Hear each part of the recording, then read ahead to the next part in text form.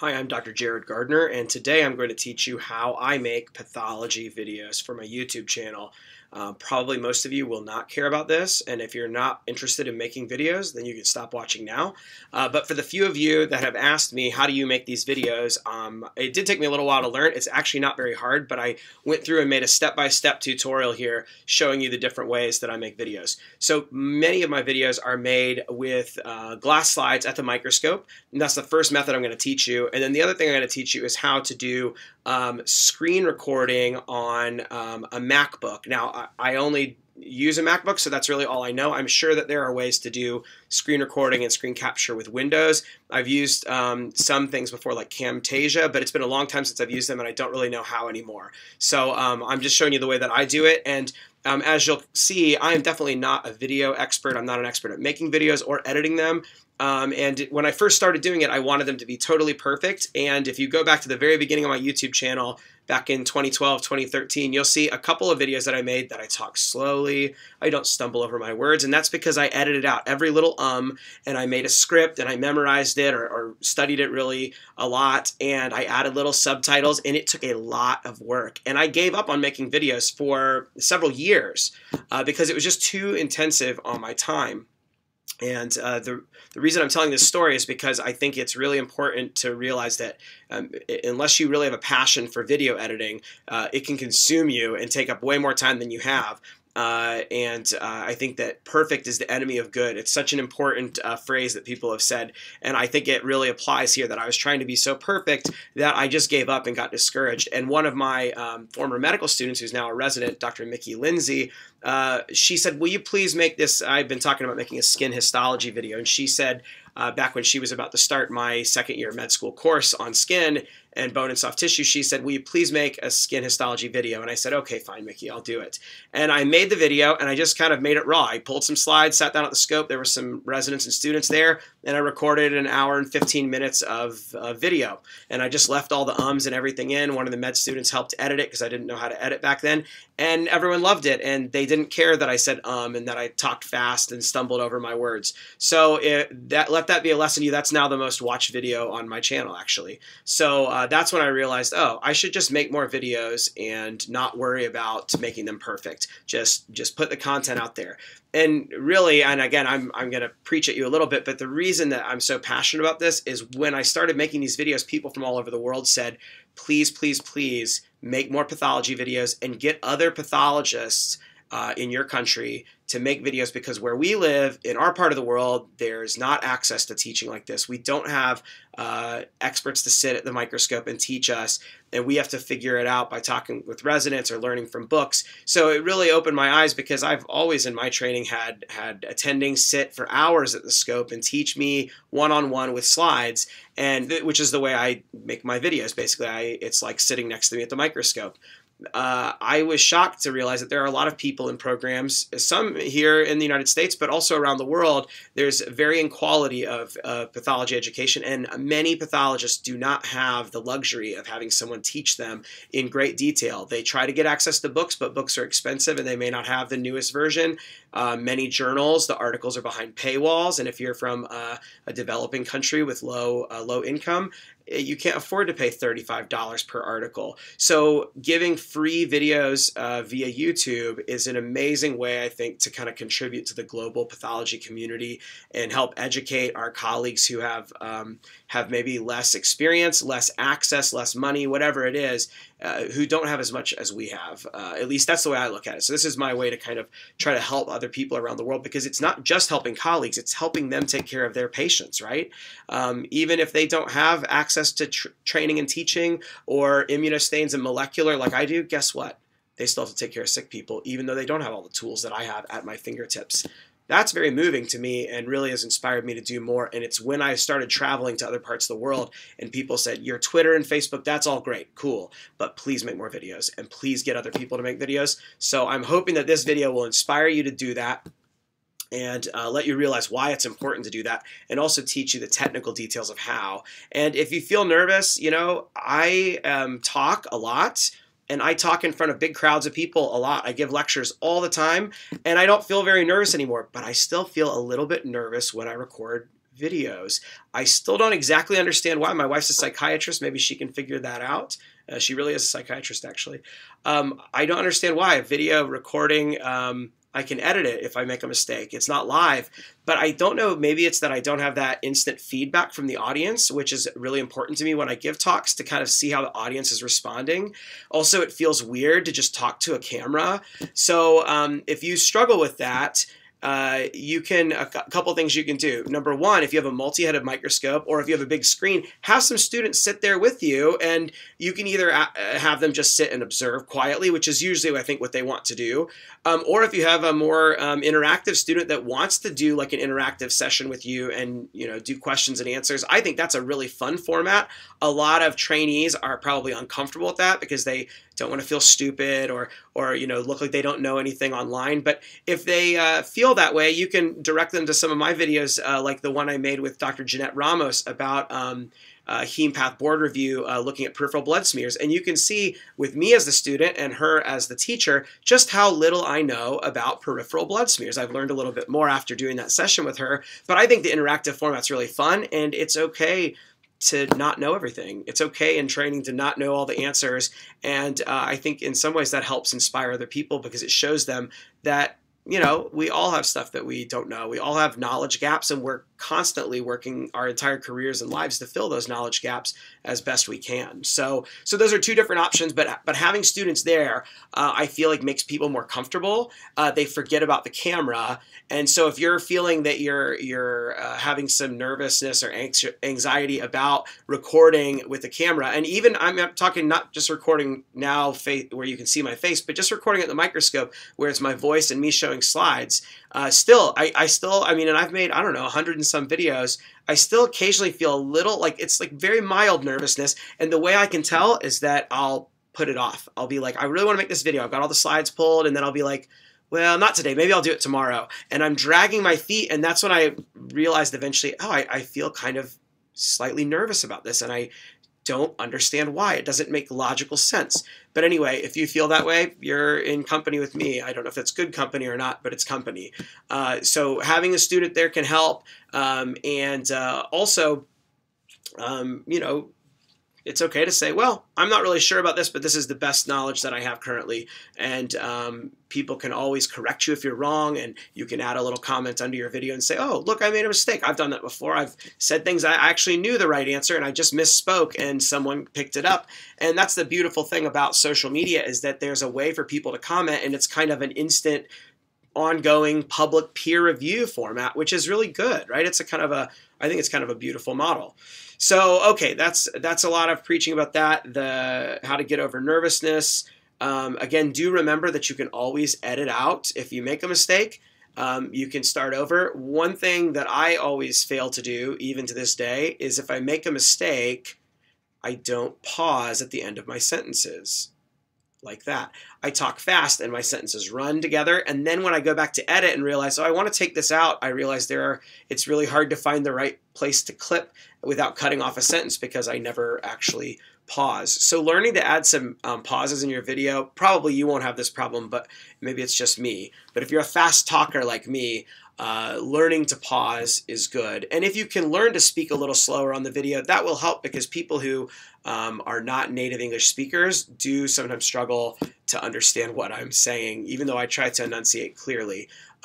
Also, for those of you who don't know, you can actually slow down the speed of YouTube videos, or you can speed it up. The little gear symbol in the bottom corner, you can click on it and you can make it faster or slower. And you can add subtitles, and we'll talk about that stuff later on when we talk about YouTube, the technical features of YouTube. So make videos. Don't worry about making them perfect. There are ways to get around feeling nervous, and don't feel like you need to be the world expert on something to make a video about it. I feel like if it's good enough for me to do for my own real life patients and practice, then it's good enough for me to share. And you can always give the caveat, I'm not an expert, but here's how I handle this situation in my practice. If you have better ways to do it, please let me know, and we can all learn together. I feel like that's probably okay. Some people might disagree with me, but I mean, I feel like if it's not good enough for my patients, then I probably shouldn't be using it on my patients if it's not good enough for me to share with others. That's the way I think of it for myself. But that said, I don't make videos about very many things where I don't feel, unless I feel really comfortable with that topic. If it's something that I'm not really confident about, I'll usually get someone else as a guest lecturer to come on the channel to make a video with me. And I found that it's been easy, actually. So say you get into this and you like making videos, a great thing you can do is get your senior wise experts who have been doing pathology for decades and say, hey, Dr. So-and-so, would you like to make a YouTube video? Surprisingly, a lot of them will say, yeah, that's cool. Let's do it. You can say, could we do this topic? Do you have some slides? Do you want me to get slides? You could use a PowerPoint that they give, and I'll teach you how to record PowerPoints. And say, I'll take care of all the technical stuff. I'll record it. I'll edit it. I'll let you see it at the end. And if you don't like it, we can just delete it. And then I'll take care of putting it on YouTube so that people can learn for free all around the world. You'd be surprised at how many people, even people that might not seem very techy, are actually happy and willing to teach and to have that teaching used publicly, provided someone else can help them with the technical aspect. So if you get good at the technical aspect, what a beautiful, amazing thing you're doing for the world by helping get world famous experts or really experienced people to make videos with you and then sharing those publicly. And that records for posterity all of that wisdom. And also it gives them a chance to be able to participate in global education without having to learn new technical skills. So I personally feel like that's a really important part of my career now. A meaningful part is to video interview some of the experts in dermatopathology and soft tissue pathology, and also to help convince some of those people to use social media or at least to make videos with me so that I can share their teaching with other people in the world. And so I think that this is, now that I know how to do this, opening up those doors and making the access easier, I think is an important thing for me. So let's see if there's anything else I forgot. I guess that's probably it. I may add in more later, but I will show you first how I use glass slides and record those with a mounted camera. And then I'm going to show you the screen recording technique that you can use for like digital slides on a website like kikoxp.com or pathpresenter.net or a site like that, or with your own internal server. And that ding was my phone, and a good reminder why you should silence your phones when you're recording videos. Okay, let's look at how to make videos now. Okay, so here's the setup I currently use when I'm recording videos of glass microscopic slides. So this is our multi-headed Olympus microscope. Obviously other microscopes would work, but Olympus is what I've pretty much always used. And what we have here is you pick out your tray of slides, whatever you want. Make sure they're nice and clean, of course. And I use this camera right here. This is a Canon Rebel T6i. I don't know if you can see it there. And it's basically a mass market produced DSLR camera that people use for taking pictures. But there's a nice company, Martin Microscope. I have no financial conflict of interest. I just really like their products. They make this adapter tube that basically will mount the Canon camera onto the top of your scope. You do have to have a camera port on the top of your scope. But if you already have a port for a camera, you can easily get one of these adapters. I think the current model that they sell is actually a T7i, but I've had this for several years and it's worked great. And basically all the videos that you watch on my YouTube channel where you can tell that I'm using glass slides, they're made with this camera right here on this scope. And I think the whole thing costs maybe $1,600 for the camera plus the adapter tube. If you already have one of the cameras, I think the adapter is less than that. But in any case, it's a pretty good deal compared to a lot of the other microscope branded cameras. For the camera, the thing you have to do is before you open the software, switch the little dial here from on down to video. And then you can open up the software, or it will open automatically, but you want it to be in the video mode. Otherwise, I really don't touch any of the buttons on the camera. I control everything from the software. And then it comes with the software here, which if you can see, it's the EOS utility. And when you open it up, it gives you some options. So what you do is you open it, and I have noticed one occasional glitch with this. If you're on a computer that's on a network with multiple users that log in, it seems like if other people are logged in, sometimes the utility doesn't want to start, and it'll say utility cannot start, and then just restart the computer and then it will work. Mildly frustrating, but that's the way to work around it, is just restart. So what you do is you click remote shooting here, All right, and then here are your options. So there's a few things here. This lets you control the camera remotely. So one thing I did, and you can play around with the settings on yours, is the white balance shift. So I found that sometimes the white balance, the little dot starts in the middle here, but I found that I needed to shift mine down to kind of make it brighter. And you'll notice that in some of my videos, the background's a little darker, sometimes it's brighter. And that's because one of the issues with doing videos this way is that you do occasionally have trouble getting the camera to have the proper white balance and the proper lighting. These cameras are not really made for microscopes. And so having a bright white backlit background is sometimes challenging for the camera to adjust to, okay? So in any case, once you do this, you can adjust that and you can play around with that setting. That's about the only setting I've really messed with other than white balance, the actual white balance I'll show you in a second. But I have adjusted that downward and I feel that that's better. It's kind of more dim and dark in the middle, and moving it downward gets it brighter. But if you go too far, it'll really wash out your color. So what you do next is you click Live View Shoot. And this will open a bigger window here. Hold up a second. So there, I've maximized the window now so you can see. And what happens is if you take the slide, put the slide on the stage, you can now see what's on the microscope, okay? So again, make sure your slides are clean and that you get it the right way up.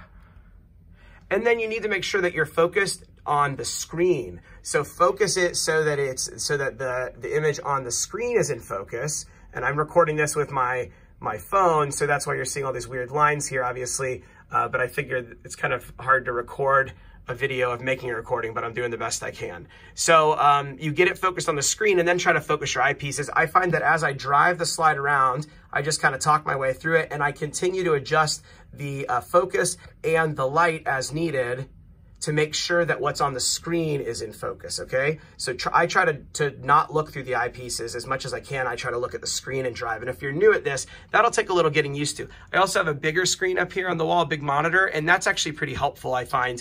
Sometimes it'll give you, it's a little easier to have that. If you don't have it, no worries. You can easily do it with the computer monitor. We just have kind of a dual monitor setup here for teaching purposes. Okay, one thing that I do find is the white balance. And I go back and forth here. There's two ways you can do it. You can set it to auto, where it will adjust automatically. And that looks pretty good right there, right? But then I have times where I have it on auto, and once I get down in here at higher power, sometimes it looks good. Like right there, it looks beautiful. But then I'll have other times where it really doesn't, and while I'm doing the video, it will change back and forth, and then I'll have trouble. So again, I've tried it both ways, and sometimes it seems to work nice on the auto, and sometimes it doesn't. So the other way to do it is to go away, move your tissue off so you're out to the side, and then go over here, click down and go to Custom, and then click the little eyedropper, and it'll say, do you want to make a custom preset, and say, okay. And again, this software probably does way more stuff than I know. I'm a simple guy. I just figured out one way to make it work. It works good enough, and I went with it. You may know some better tricks, and if you do, please leave a comment down below and let me know. So I just click with my mouse there, and that white balances. You didn't really see a change here because I just white balanced it a minute ago for a video I just made. So in any case, though, you just click, and then it will be set, and you just go up here and click again to turn that off. And now the white balance is set, and the slide should be in relatively good white balance. So again, it just kind of depends, and you have to play around with it. And I find that it's different. It seems like it depends on the weather or the day. It's a little finicky sometimes. But I find that also it differs based on what kind of tissue I'm showing. When I show squamous cell carcinomas and keratinocytic things, or keratoacanthomas like this, where there's a bunch of bright pink and then some darker blue, I find that it has a little bit more trouble figuring out how to adjust the lighting and the white balance with all these very different colors and patterns going on. Whereas if I have a big piece of soft tissue tumor that's all the same, it seems to do a lot better with that. But those are some settings to play around with. That's pretty much all I do. And then to record, and by the way, I don't use any special microphone. The built-in microphone on this, I think, works really well. And I haven't personally felt any need. I just put signs on the door saying I'm recording, so people will hopefully not bust in and be loud, and turn your phone on silent, all that stuff. And then all you do is you just go down to the corner here and you click record, and it will start recording. Usually the recording will go all the way up to 20 minutes. And at that point, this is a limitation, as far as I understand it, it's a limitation of the memory card in the camera. Oh, by the way, one thing I did is I bought a much bigger memory card because the small one that comes with the camera, at least when we bought this, really doesn't cut it. These videos end up being really massive. And so, you know, I'm recording at 1080p high definition because why not, right? Why not get the best possible resolution if you're going to make a teaching video?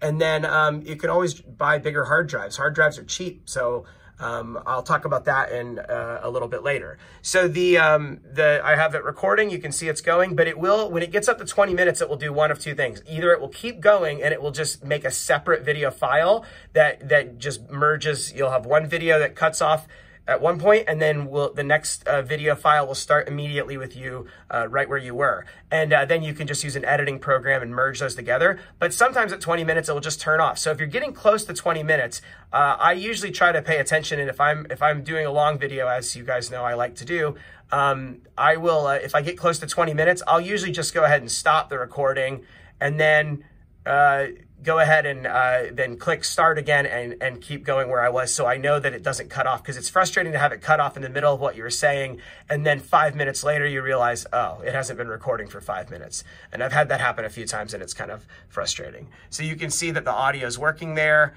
Sometimes, especially when you're first starting out, try a little test video, record 5 or 10 seconds and then stop and save it, and then listen to it and play it back and make sure it worked. Okay, so when you're all done with your recording here, just click this button again and it will stop, okay? And then when you click to X out of this screen up here, if you click to X out, it will give you this option. Let's see if we can get it here. It'll say download the recorded movie files, and you can say cancel and you can just do it later. I usually like to download it right away after I've made a video. I want to make sure I can get it safely off of the camera onto my hard drive and backed up ASAP so that I don't have to repeat the whole thing over again. So I just click download, and then it will go ahead and it takes it'll give you this option right here, and it'll say it's going to download the video file, and you can tell it where you want it to put it, and then just click download, and then it'll go ahead and download. And it takes a little time to download, especially if it's a really long video. It may take 5 or 10 minutes sometimes. This is a very short video. And I'll let you watch because I'm going to show you what happens next, because I feel like some of these steps are kind of intuitive to me now, but it took me a little while to figure out some of the things.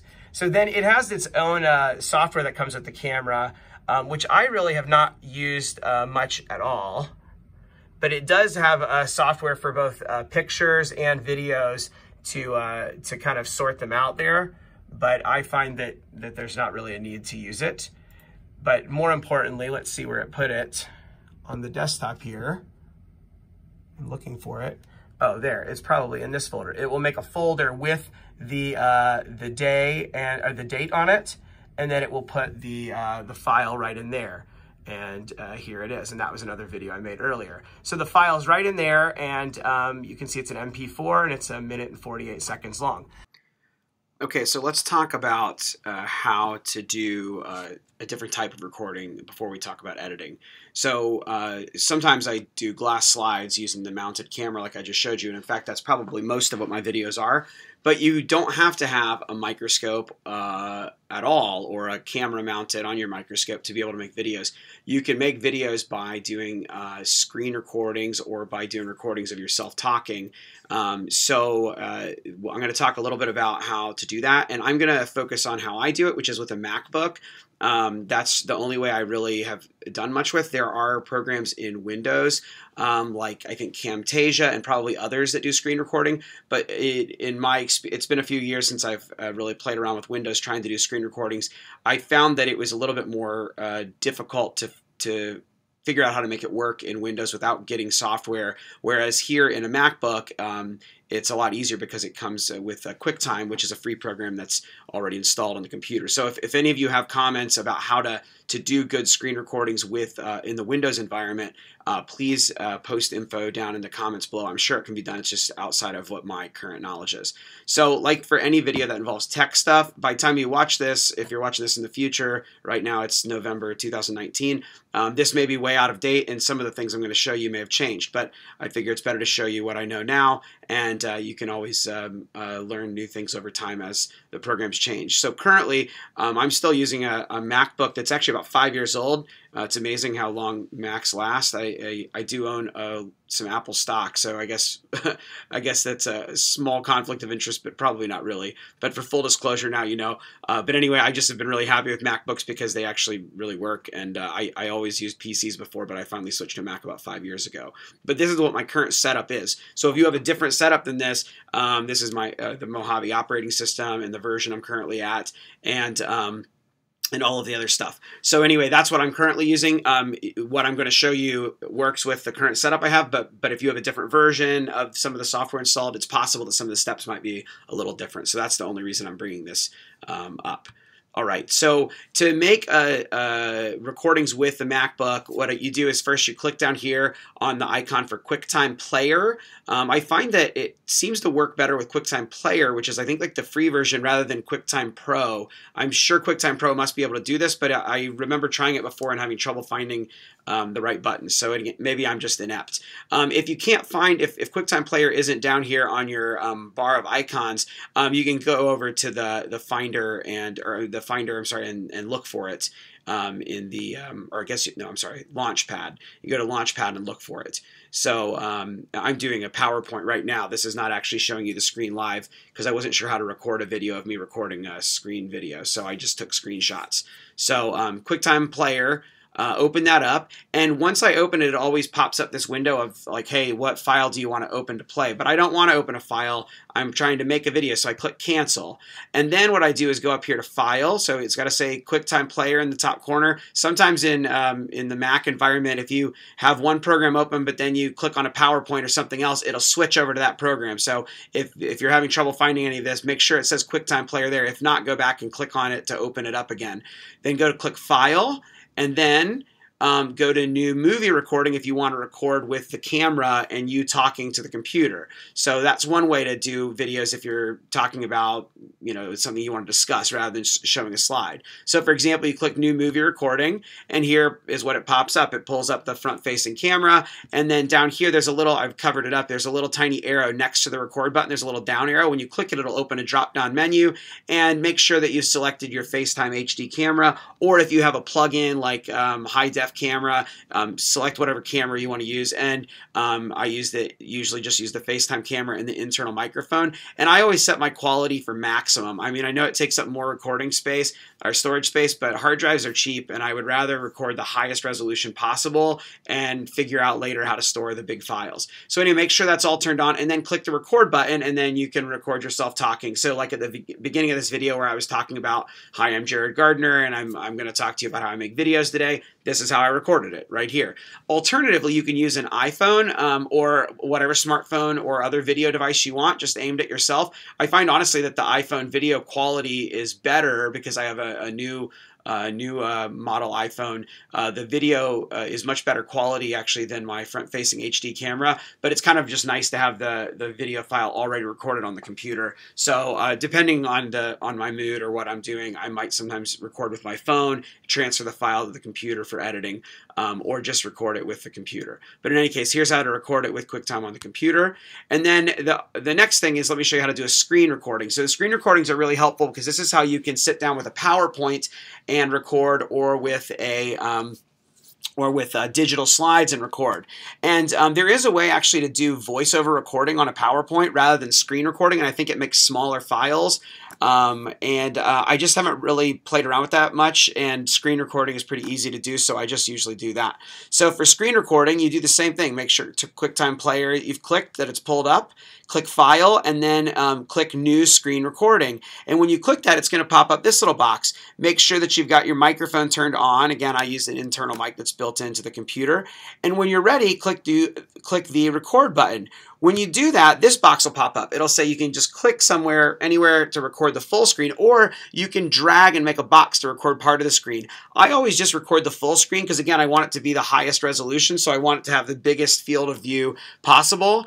But if you want, you could say, I just want this area to record. But I think the resolution may be lower if you do that. So I always just do full screen because I'm worried about things that make the resolution lower. So when you're ready, you click and notice this little icon up here that's popped up at the top. Okay, this is telling you whether or not you're recording. So once you click to record, you'll notice that that little icon turns solid white, and that tells you that it's recording. Okay, the first time you do this, try it out and do a short clip, and then save it to make sure that it worked and everything worked well. Because there's nothing worse than recording like a 30-minute video and realizing that the audio didn't work and the whole thing's silent. So just, you know, I still am a little, I'm paranoid about things not working, and so I still, the first time I'm recording a video for the day, I often like to do a short test clip just to make sure everything's working correctly and there's no problems. So while that's running, while that's recording, then you can just forget about QuickTime and open up and do whatever else, and everything that's happening on your screen will be recorded, and everything you're saying will be recorded. And again, if you make a mistake, remember you can always edit it out later, so don't freak out. It's okay.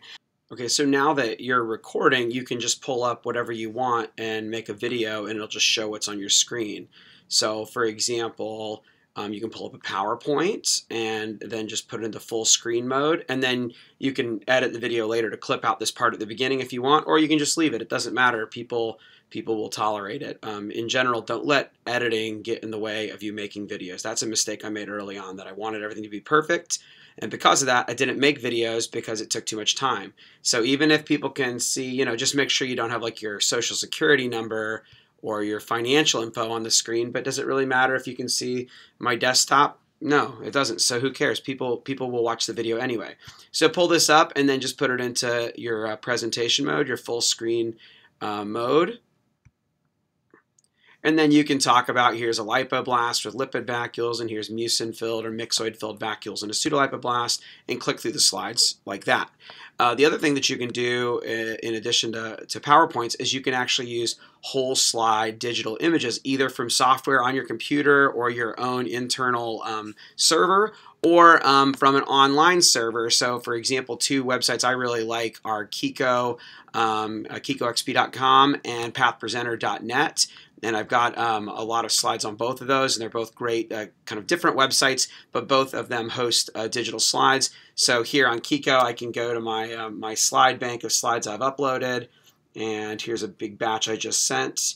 And this website was started by my friend Dr. John Ho, who's done really great work with this. And so let's say bacillary angiomatosis, and then here's the case, and I'll click it, and then once it's there, you can just pull it up to full screen, and you can make this your browser window bigger. And even though you don't see that bar in the background saying it's recording, it's still recording. And then here you can rotate to flip it around to look the way that you want, so that it's right side up. Oops, wrong way. I guess I need to go the other way. There we go. And say, look, it's a nodule of endothelial proliferation, of vascular proliferation in the dermis. And there's vessels here with plump endothelial cells and a lot of fibrin and blood and some neutrophil debris in the middle. Let's get closer so you can see there's a little debris in there. And then over here towards the middle is the diagnostic findings, little purple hazy colonies right there. And there, that purple kind of violet colored fluffy stuff, that's the colonies of Bartonella Hensley organisms that cause bacillary angiomatosis. So you can go through a bunch of digital slides that way, or you can go to Path Presenter and do the same thing. You can either pull slides up out of your slide box, or you can put them into a presentation mode. And Path Presenter was founded by my friend Raj Singh, and again, another really great site that's fantastic, and I like using both Kiko and Path Presenter. I've been very happy with. So here, if I pull a case up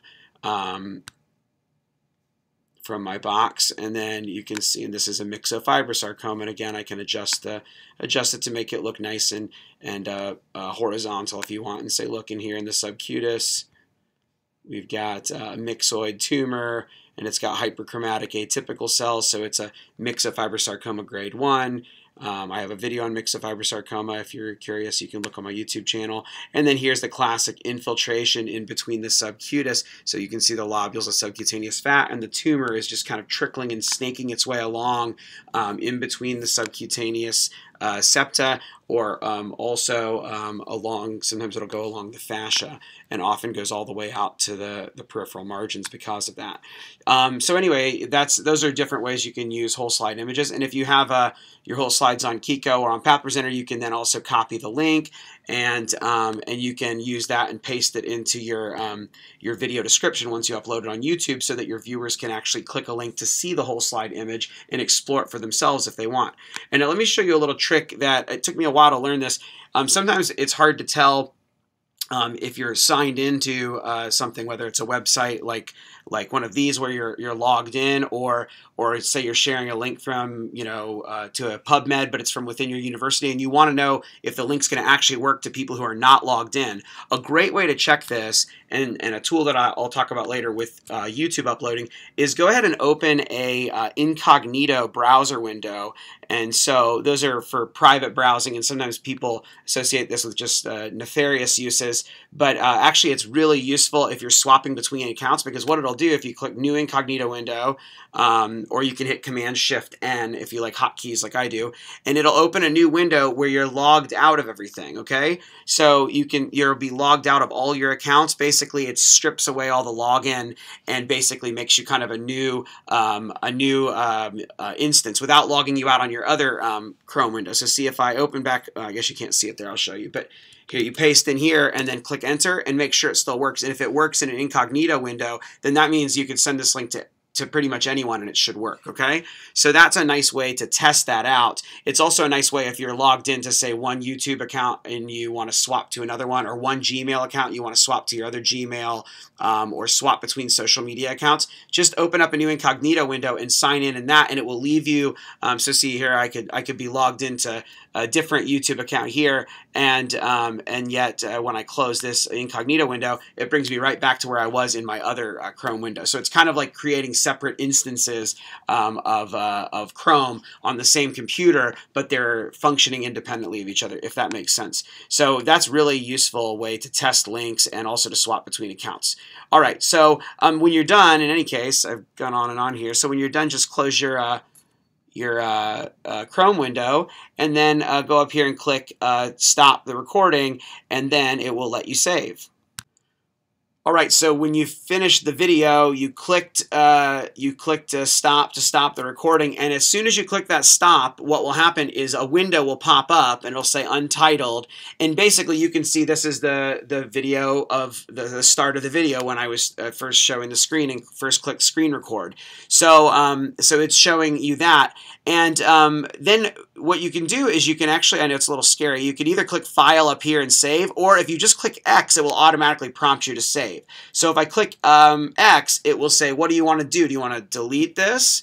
Don't click that unless you really don't want it. Or do you want to save it? So I click the X and then I click save, and I type in here, a whole slide image, bacillary angiomatosis or whatever, and decide where you want to save the file. You can drop down here to explore and find like a different hard drive or something, and then click save, and then you're done. Okay, now let's talk about video editing. And again, I am not in any way an expert at video editing. When I first started making videos, I didn't even know how to basically splice 2 or 3 clips together. So I've come a long way since then, but there are people out there who are really amazing at this and probably will look at this video and laugh. And that's okay. If you've got resources or advice, please leave them in the comment section down below and teach all of us, because I know that I have a lot to learn in this area. But I'm going to show you the basics of what I do, and again, it seems to be good enough. It makes good enough videos. People watch the videos and say that they're useful, so I'm going to keep going even though I'm not an expert. Again, I use my MacBook for this because I found that this program that comes with the MacBook is easy to use, and it's called iMovie. So go down here and open up iMovie. Again, if you can't find it, look over here in the launch pad to find it. And once iMovie is open, it will give you this option to create a new project. And you can see here's all these other projects that I've had. These videos are a lot all on my YouTube channel, but you can say create new and make a movie. And then here you're going to import media. So say you've recorded 2 clips that you want to splice together or do some editing on, okay? So click here to import media. and it will open up a browsing function. And so I often move my my files around, particularly the big video files. When I'm first working on them, I keep them in an external hard drive. I always keep them backed up on a computer. My basic general rule is I never keep anything on an external drive or on a USB thumb drive that is not present somewhere else. I never let an external portable device be the only place where I have a file. So once I make a file, I basically almost always save it in Dropbox on my desktop so that it's basically on my computer, either my laptop or my desktop computer, and then is also backed up to the cloud through Dropbox. I'm ultra paranoid about losing data, and so so that's what I do. But anyway, I put a copy of the file onto this hard drive to port it around. If you're using a MacBook, and especially if you're going back and forth between Mac and Windows, because I tend to I have a Windows PC for other purposes. So in moving files back and forth, what I found after doing research, and again, this is relevant as of 2019, maybe this will be different in the future, I think the best format to use to go back and forth is exFAT. So if you buy a hard drive, a lot of times they come with, I think it's NTFS formatting, and you have to reformat it into exFAT. So when you get a brand new hard drive, and you can read online, just look up how to format hard drive to exFAT. For those of you who are just new to computers, remember, if you format a hard drive, it will delete everything on it, okay? So you want to make sure that you're formatting the right drive and that you are formatting a drive that is empty or that has nothing on it of value. So you don't want to accidentally format a drive that's supposed to be your backup drive. So I actually, again, this is kind of going off on a tangent, but why not? This is already a super long video. When I'm formatting a new drive, I make sure that it's the right drive. I unplug all of my other external devices just in case, so that I don't accidentally select the wrong one. And anyway, you can, again, look up online how to format to exFAT. exFAT's not perfect, but it lets you move big files. And I can't remember what the other format, I can't remember what the other format was. It's been a while since I've read about this. But anyway, it wouldn't let me move big enough files. And some of these video files end up being like 80 gigabytes. We'll talk about why in a minute. All right, so anyway, all of that aside, I use I think currently I'm using a Western Digital 4 terabyte drive, and I'll put some links down below of the different devices and products I use. I'm sure there are lots and lots of different options, but that's what I've been using. So in here, I've got a, let's see which folder it is. This folder I think will work, and it's got videos of keratoacanthoma. So let's import that one. It's 18 minutes long, and just click Import. Actually, let's do 2. We'll select both of them. So I just held the Command or the Control button and click both, and then click Import All. And it'll take it a minute, especially if it's on an external. It will immediately let you start working with the files, but what you'll see is that these circles will eventually fill up, and once see there, you can see it's starting to work now. And it will eventually fill up all the way once the file is completely moved into the computer hard drive. And before you can finalize the video, it has to basically completely download from the hard drive into the computer or transfer. So these are the files that you're going to work with, and down here is kind of the working space. So I'm going to take this video and drag it down here. All right. And then say this was part 2 of that same video, and I can just drag that right there, okay? I'm just selecting it and dragging it down. So at the end, I can make a video. If I just wanted to splice, I could splice these two together. I'm going to click on this, and then hold on my MacBook, I'm holding the Command button and clicking on this one too. See how they're both highlighted now and lit up? And then I can go up here to this little arrow button, the share button, click that. And it's going to give you several options, and the first option might seem like you would want to say YouTube. But I have tried this, and again, I may just be not technically savvy enough.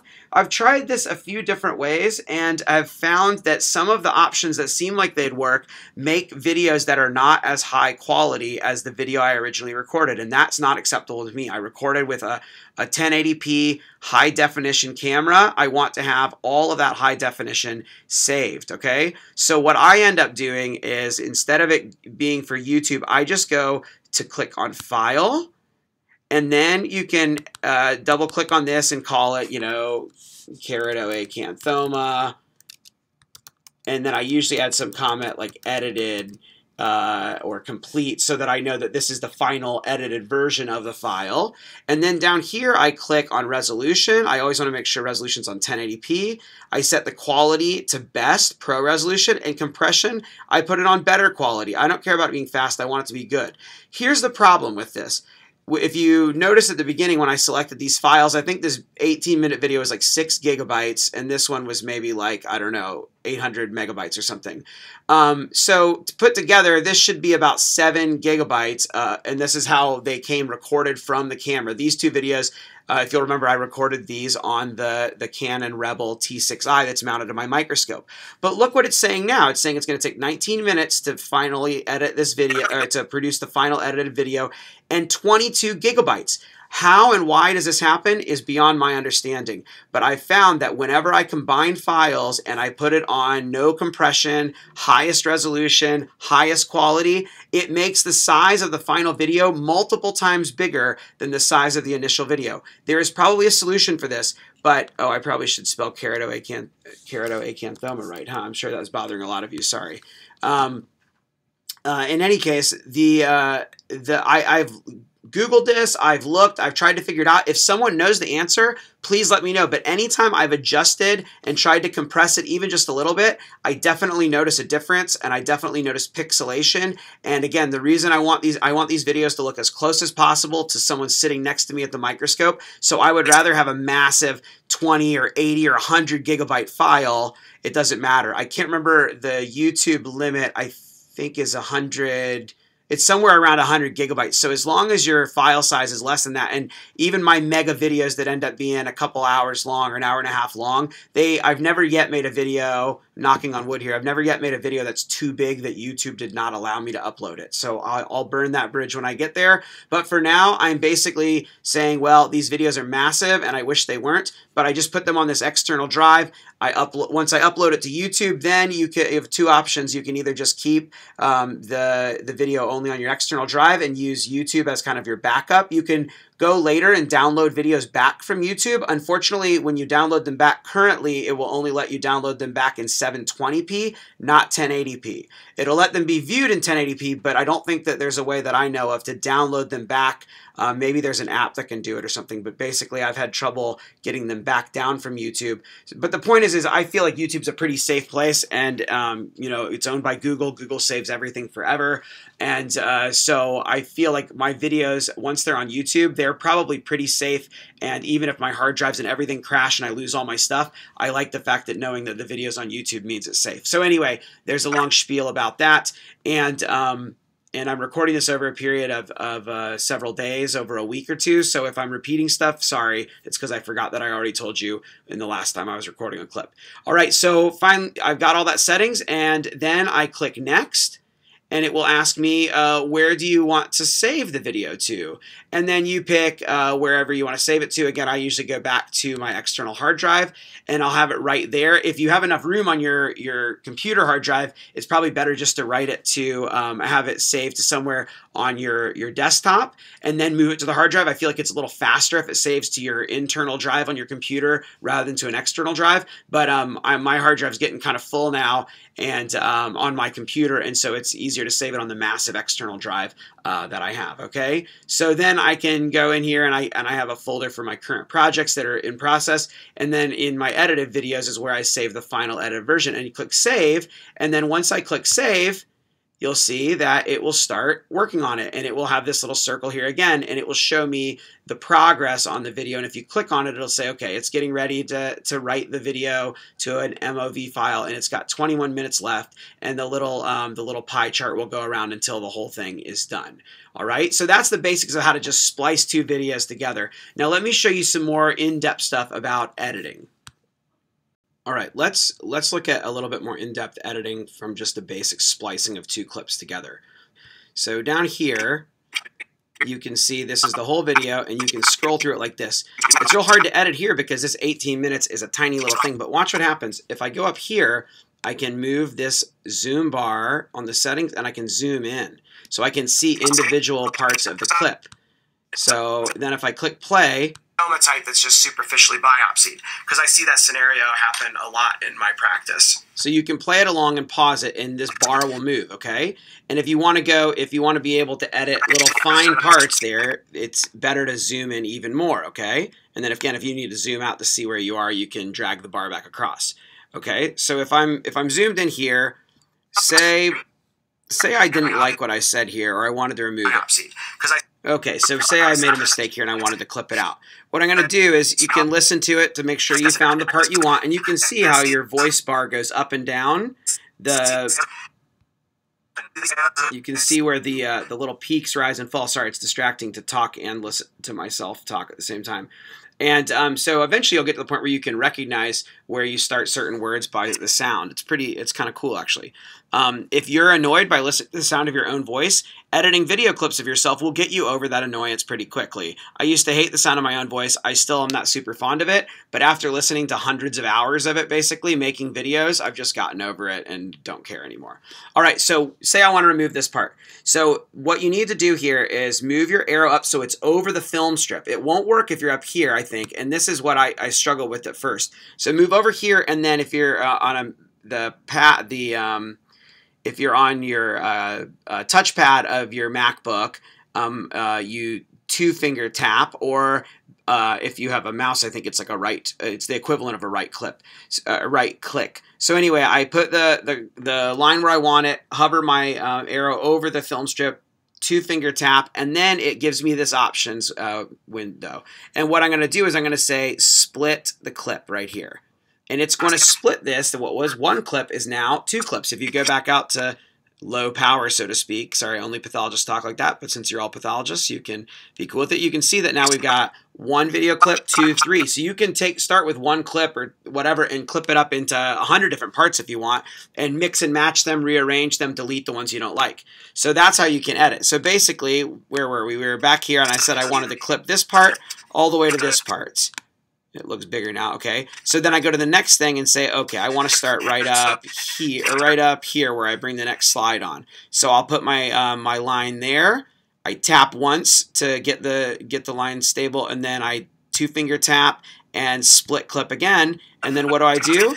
I select this part and click delete, and that whole area disappears and it's gone. Now remember, my original clips, the original raw files, are not changed, okay? All the stuff that we're doing down here is not going to mess up the original files. In the end, both file 1 and file 2 up here are going to still be present on your hard drive, but you're going to get a new file that's the edited version of everything. So don't be afraid to clip and mess around with these. Everything down here, if you don't like it, you can delete all of it and start over. These two files are still going to be safe and sound on your hard drive. So you're not going to mess up the original file at all. You're just moving stuff from that file, cutting out parts you don't want, and then creating a third new file from your raw files that you started with, okay?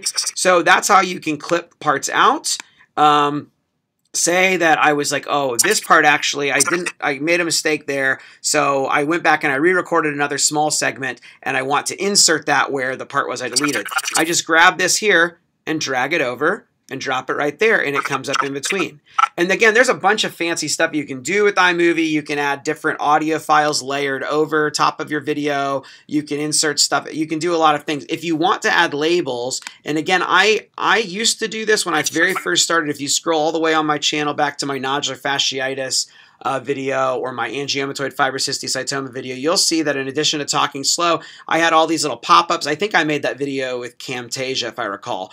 But it takes a lot of time to do that. More recently, the heme path board review video that I made with Dr. Jeanette Ramos about peripheral blood smears, you can see that I did add some labels in that because I thought it would be useful for viewers, but it took me some time. I spent an hour or two adding labels. But if you want to add labels, say right here at this part you want something to pop up that says keratoacanthoma or something like that. Go up here to, I think is it titles or is it?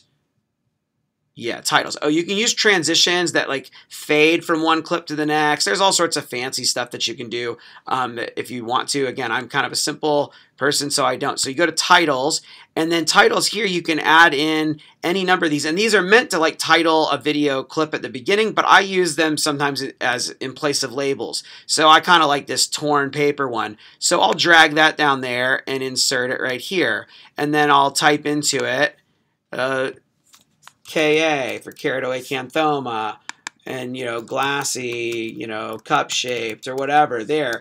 And then it will be set there, and I can say, oh, do I want it to play for only 4 seconds? It'll pop up. At that point, this is a limitation.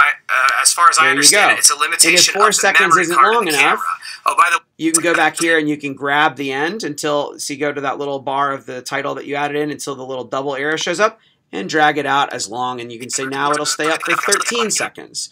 All right, and so at the end, when you splice the whole thing together, all of that stuff will show up in the final video. Again, you just select everything. If you got a bunch of clips, you can just click the first one, hold the shift button, click the last one, everything will be highlighted, okay? If you want to just do individual ones, you can hold the command button, okay? But again, then once I've made all the edits I want, I go up here to the arrow, share key, tell it I want to save to a file, and name the file, make it at 1080p, and we're good to go, okay? So that's the way we can splice things out, rearrange things, edit things in. Okay, say you decide after you got all this stuff here, you're like, you know what, go back to My Media, that's where your raw files are. Say you want to add another file. Well, if you want to add more files, click this little arrow button, and that will open up your hard drive again, and you can say, okay, what other files do I want to get out of here? So let me look back in my hard drive, and let's see what else I have. Oh, how about some from this how to make a derm path video, or how to make a YouTube video. I'll do, oh, this intro, that seems good. And so I click on that, and maybe I'll also do the screen recording there. So I'll import those, okay?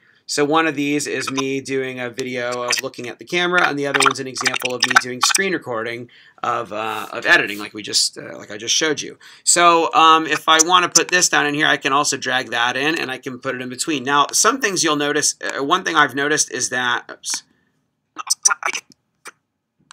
One thing I've noticed is, and I'm just scrolling along here to go forward. Sometimes it's a little touchy. It'll go from like low power to like super high power really quickly. I wish it had a little bit more fine control.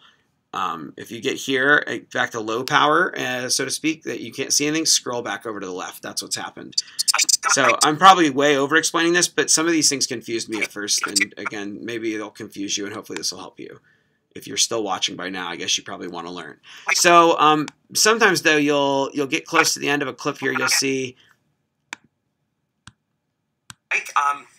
Have a more open mind and change my views about the video might be louder here. If you haven't yet, please subscribe to my channel. Thanks so much for watching. And then in the next clip, because it was recorded with a different microphone, the audio might be different. Hi, I'm Dr. Jared. Maybe a little low. It's not too bad here, but if you want to change the audio, if one of your clips is recorded a lot louder or a lot softer than the other, you can click on that clip and go up here to the little speaker, and you can say, oh, I want to lower the volume of this clip down to 60%, or I want to move it up to 300%, make it louder. So you can adjust and see the little yellow lines get bigger accordingly. So sometimes that's helpful to make it so that you don't have it going from really quiet to the next clip blasting someone's eardrums out if they're listening on headphones. Okay, so you can adjust clip. And again, there's lots of other editing options. I don't use most of them, but I'm sure that there's a lot of cool stuff that can be done if you know what you're doing, and I encourage you to explore that and see. Okay, here's one more thing I want to show you. It's a kind of an annoying glitch that took me a while to figure out, and I finally found the answer online. So say you've done a screen recording, okay, and you're going to make a video just of you recording a PowerPoint, or of yourself talking, or something with your MacBook with either screen recording or camera. Okay, you've set it to record the screen in high resolution, so it should record in 1080p. Which is high res. So I got the file here, I pull it down here, say I don't need to, I've done my editing, whatever. I click it, and then up here I go to make the file, and I say, wait, I don't want 720p, I want 1080p. But look, 1080p is grayed out. I know I recorded it as 1080p. I don't know why it won't let me set 1080p. So it took me a long time to figure out why this was happening. And again, finally I found the answer online. Here's what you do to fix this. It's kind of a weird glitch. It may not happen for you, but if it does happen, if you get a file that you know is recorded at 1080p high def and iMovie won't let you output it at 1080p, don't give in to that. here's how you fix it and work around. So cancel this. I'm going to delete this back out of here. What I need is a video clip that I recorded with my camera, something else that's at 1080p. I don't know if you don't have a video clip recorded from your camera. I'm not sure how to do this. I guess you can always send me a message and I can find a little clip for you and share with you or something. Here's how I've done it. So let's go back and import. I'm going to find a clip from my camera, okay? So an MP4 clip. I don't know what it is about this, if it's the file type or what. I can't remember what it is that makes this work. I just realized, though, if I take one of the videos that I recorded with my mounted Canon Rebel camera, and you can experiment around and see which kind of file you need that works for you, but this worked for me. I import one of those, okay? And it doesn't matter what the video is. I'm going to delete this out in a minute. I'll show you. First, drag this video, the one that I took with my camera, down here.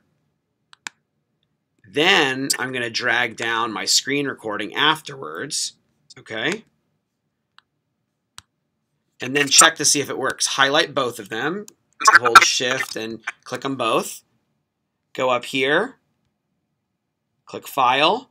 And now look what happens. Now it'll let you do it at 1080p. Why? Who knows? If you have a clip though that's recorded at lower resolution mixed in with a bunch of high-res clips, it will usually lower the resolution of the whole video, or that's my understanding. Okay, so one reason, if you've got a bunch of clips together and one of them 720p, that could be why. But if you know that your clips are all 1080p and it's giving you this trouble, this is what's going on. So cancel this now. I did that to make sure it will work. So I drug the MP4 from my camera down first, then the screen recording. Now I just go back and delete that original one. And for some reason, having that file come in there first before adding the screen recording, now if I just click the screen recording and go up here, it'll let me put it out at 1080p. I don't know why. This is clearly just a glitch, but it really frustrated me for a while when I was trying to make videos where I was combining screen recording with nice videos I had taken at 1080p, and iMovie was saying that I couldn't put it out at 1080p, and I spent a lot of time trying to figure it out. So hopefully this will help someone out there figure it out. Okay, so that's how you do it to fix that glitch if you encounter that. Okay, now we've recorded the video, we've edited it, and it's ready to upload to YouTube. So open up Chrome or whatever browser you use. And again, I have a personal email account that I'm logged into on Chrome that I use for pretty much everything. But I decided to set up my YouTube as a separate channel under my professional email. Actually, both of those emails come to the same inbox. It doesn't make any difference to me. But I like that it's linked to my professional jmgardnermd@gmail.com. So if you have a Gmail account, all you do is go to YouTube and log in. But again, I created mine separate, so it's kind of separate from my personal YouTube account that I'd use to watch, fail videos or whatever. What again, like I said earlier, what you can do is you can open your browser, but then go and open an incognito window. So even though I'm logged into my personal account on that window, now in this window I'm logged out, and I can go ahead and log in to my professional account, and I can be logged into both Gmail/YouTube accounts at the same time, just in different windows. Okay. Here we go. This is my YouTube page. And again, when you're first setting this up, you just have to get a Gmail account, go to YouTube, and sign in with your Gmail account info, and that will get you set up. So here I've got my sign in, and I have my password saved already. We're logged in. When you log in, you can see the list of all your videos, what other viewers would see, what your channel looks like. You can see your home, where all your top most recent videos are up here. Your most popular videos are down here based on like the number of plays they've received. You can also create playlists down here. So I have a playlist of video interviews I've done of pathologists. I've got some medical inspiration videos. You can see if we go over here, I've got vascular tumors, derm path for beginners, all that stuff. Okay, but what you want to do for uploading is go to YouTube Studio. What you can do to upload your new video is you click this little button here, the little camera with the plus on it, and either do upload a video, which is the classic version, or upload a video beta. It doesn't really matter. Let's do the classic version for now. Okay, and so select files to upload, and you can decide whether to set it as private, public, unlisted, or scheduled. Okay, the differences are public is immediately live. I don't do that. I always upload mine first as a private video so that I have time to edit and make sure that the words and everything are correct. And then once I've got all of the details correct and I feel like it's ready to make live, you can either instantly make it public or schedule it to go public at a certain time, however you like. So I usually like to have it set up private first.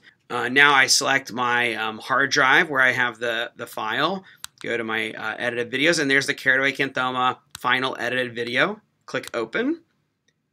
And now it's going to start instantly uploading, okay?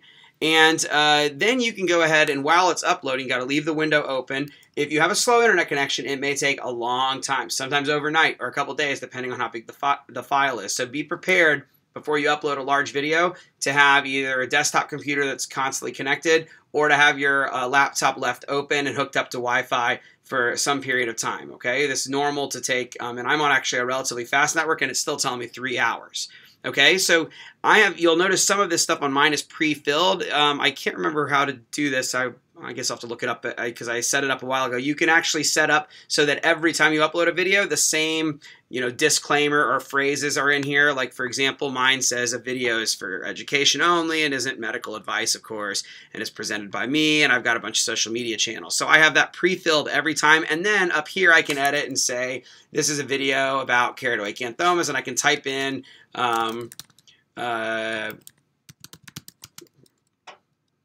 whatever I want to say here, okay?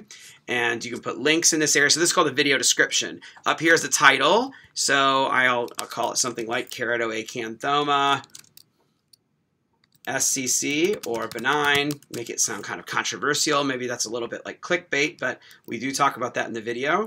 And in any case, you can do all of that. You can also add some tags down here. You can put in some different things here that will help people to be able to, if they're searching pathology or derm path or whatever, to be able to find the video, okay? Again, right here, it's set as private, but if you wanted to change it, you can go there and click on that tab and decide to make it public and then click save. Okay, so but for right now, you just got to leave it open until it uploads. And if you want, you can click done, and it will continue to upload. It will save any changes you made here in the title, and it will continue uploading, and you just have to keep the page open until it uploads. An important note I'm going to say now so I don't forget is once it uploads, if you watch the video as soon as it's uploaded, it will not look high definition, and you'll say, what happened to the beautiful file? After the video uploads, it does some processing, and then there's some additional processing that happens, and it may take up to 12 or 24 hours for the video to be available in 1080p. So don't freak out if once you upload, it will only let you watch it in 720p or a lower resolution. It seems like somehow, I don't fully understand, but YouTube releases a low res version of the video so it's available as soon as possible, and then eventually it gets the highest resolution available, and after a day usually it should be fine, okay? Okay, so you're signed in to your YouTube now. We've just uploaded the video. Say you've come back later and it's all uploaded. So go to the studio again. In studio, over here on the left, you've got dashboard, you've got videos. If you click that, it'll show you the list of all the videos on your channel, okay? And it'll show you ones you've uploaded here. This is a failed upload I had. And then these are videos. You can see these are some video interviews I did for the American Society of Dermatopathology over the past few years, and they've given me permission to share them on my channel. But instead of releasing them all at once, I've uploaded all of them, but I'm going to kind of make them public over, one every couple weeks or something. It doesn't really matter. I mean, this is just my style. So, but you can see they're still marked as private. So I can see them in my list, but none of my followers can until I go in and mark them as public. So if I want to release the Sharon Weiss video or interview, you can click the little down thing and I can say, oh, I want to schedule it to become public on whatever date at whatever time. And there's this thing you can do, which is called make it a premiere, basically to say, kind of advertise it and say, oh, coming soon. I've never tried that yet, but I'm sure it's cool. I just haven't had the time to mess with it. So, or you can say to publish now and say you want to make it public. All right, and then you click save and it will change the video settings. Let's see. So anyway, we've got this video here. So let's click on the link here to go back into the video to edit it. And you can see that there's a thumbnail. The thumbnail image is created by YouTube, and it will sometimes take a few different shots and say, hey, here are 3 examples that you can pick.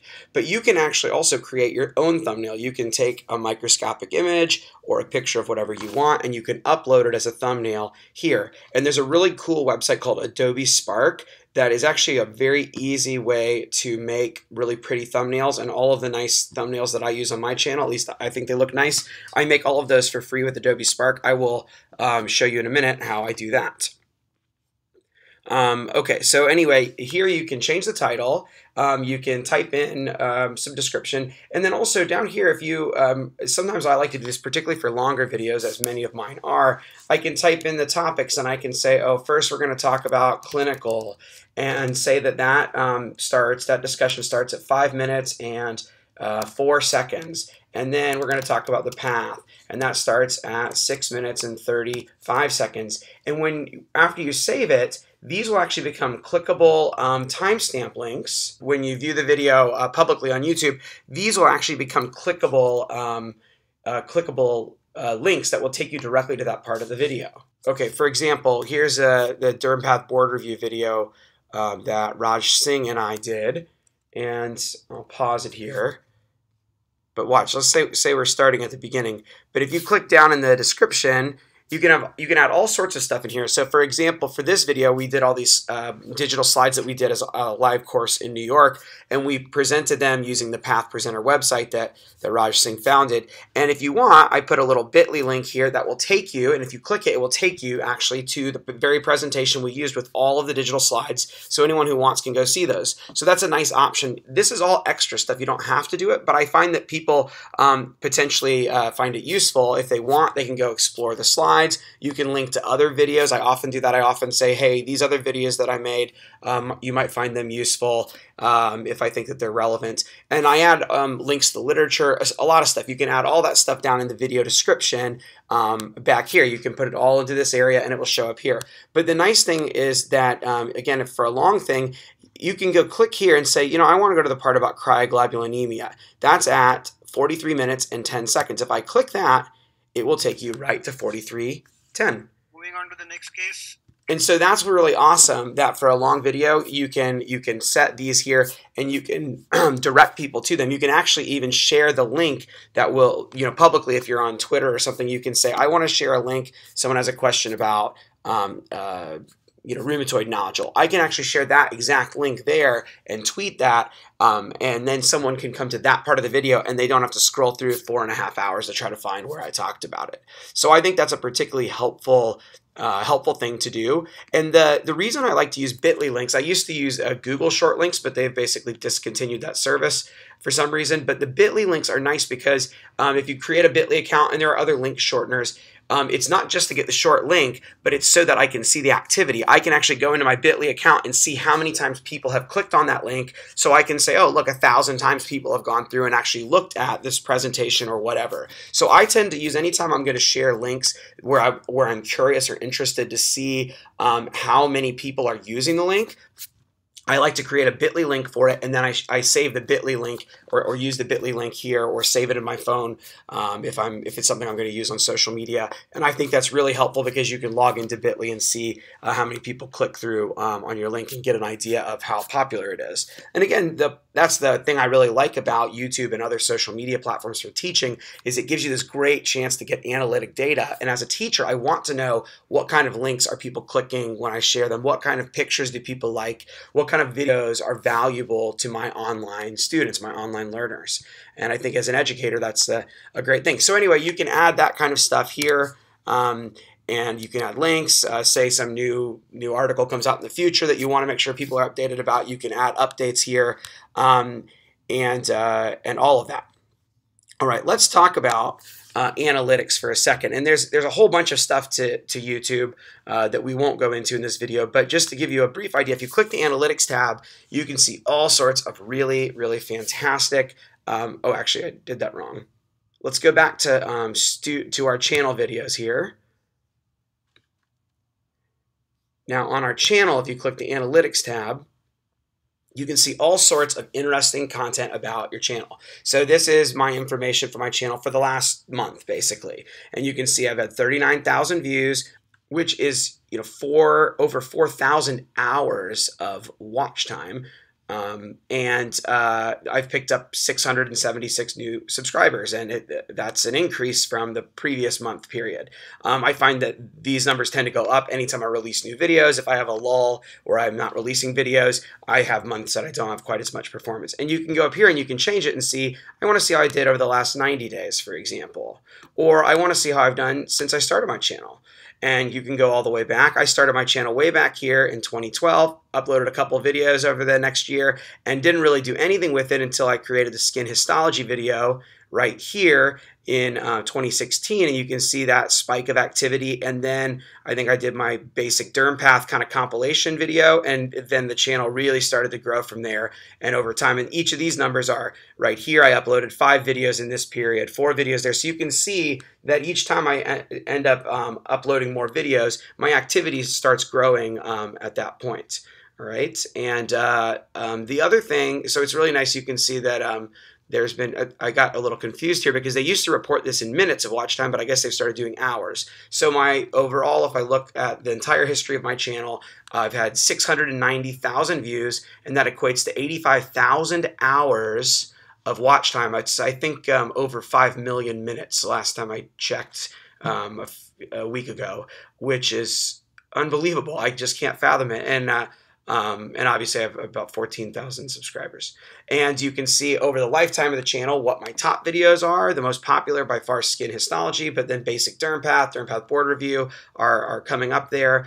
And the other thing that's really meaningful to me as an educator is this little area here, real-time activity. This shows over the past 48 hours, per hour, how many views have I received on my videos. And sometime, I think towards the end of 2018, I noticed that every time I checked my real-time activity, there were no empty hours. There was always a blue bar at every single hour of every single day. And so for the past probably about a year now, I'm recording this in November 2019 as we speak, for the past year, I check this almost every day just because I'm curious, and there are almost always, every hour of every day, multiple views, usually 20 or more views of my videos. And so to me as an educator, to know that while I'm sleeping, while I'm eating, while I'm hanging out with my wife or playing with my kids, I'm able to continue to teach from a video I uploaded online, that's priceless. That's the most powerful thing to me,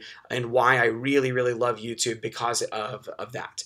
All right, and you can see out of all these views, which of the videos are people watching, and it basically often overlaps with what I have going on over here.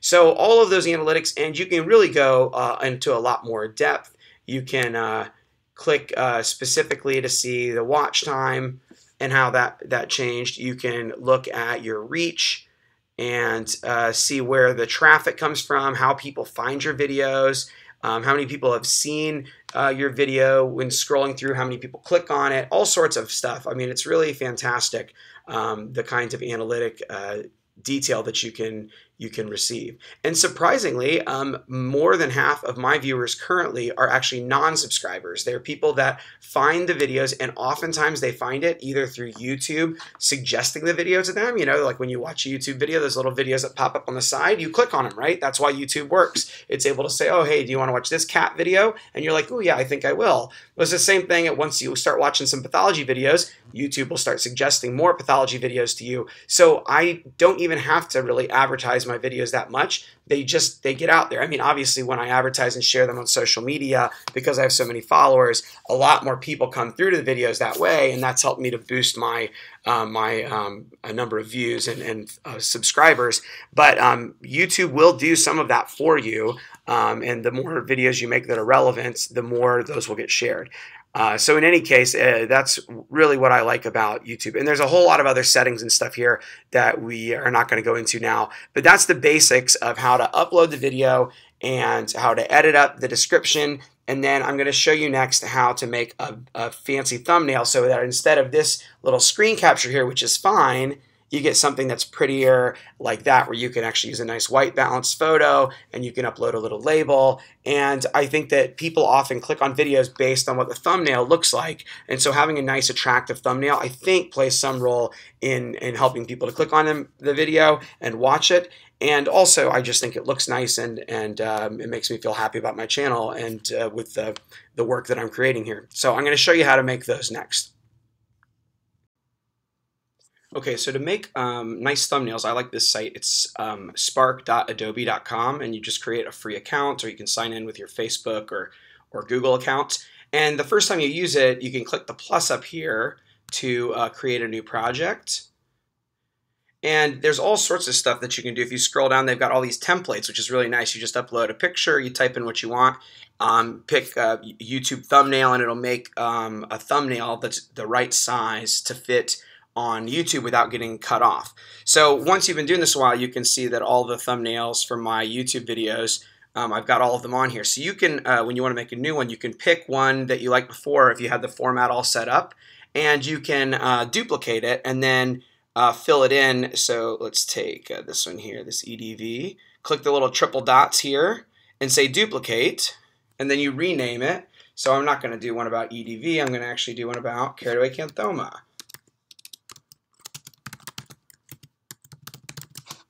And I always try to label them YouTube thumbnail. That way, once I save the file, it's easier for me to search in my files for thumbnail or YouTube and find the image later if I need it. So here it is now. It's here. So if we click on it, on Edit Project, so you can see it's pulled up the thumbnail. So click on the background photo right there. I just click there. And then up here, click on the little photo icon that says Replace. And then Upload Photo.